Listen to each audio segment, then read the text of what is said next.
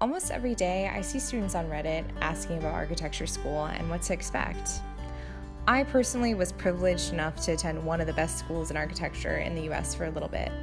So I thought I'd make a video about my educational experiences and things I wish I knew beforehand.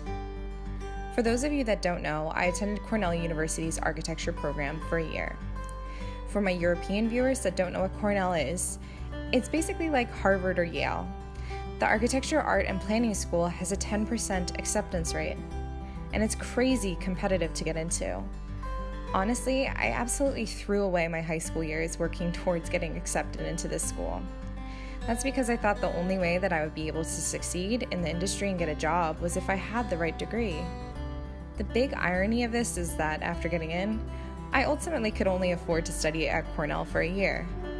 Tuition, room, and boarding was about $68,000 a year in 2013, and with this being a 5-year program, it would have cost me over $340,000 to complete my degree at Cornell.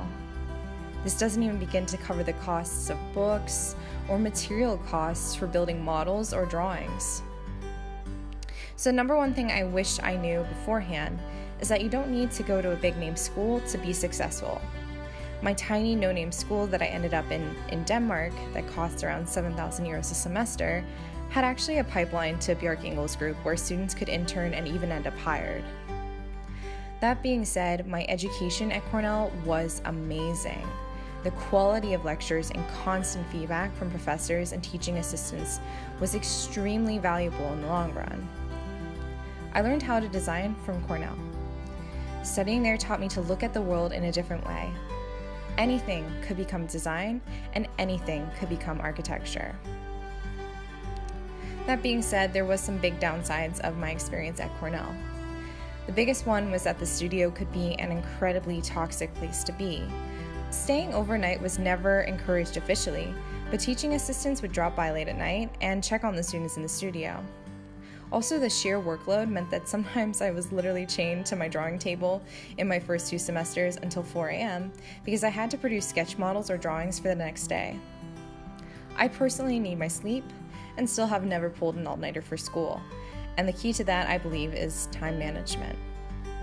So my big advice to students in the US attending these highly ranked universities is to prioritize yourself and your health, especially your mental health. Okay, listen, if you're scared you will fail class, it is not the end of the world. I personally dropped my structures class in my 2nd semester, even though it was a mandatory class, because I could not handle the workload. It was too much for me, and I wasn't able to keep up with the course load. I don't think there's any shame in dropping a class that you find challenging and trying it later. Do you have any specific questions about school or advice for school?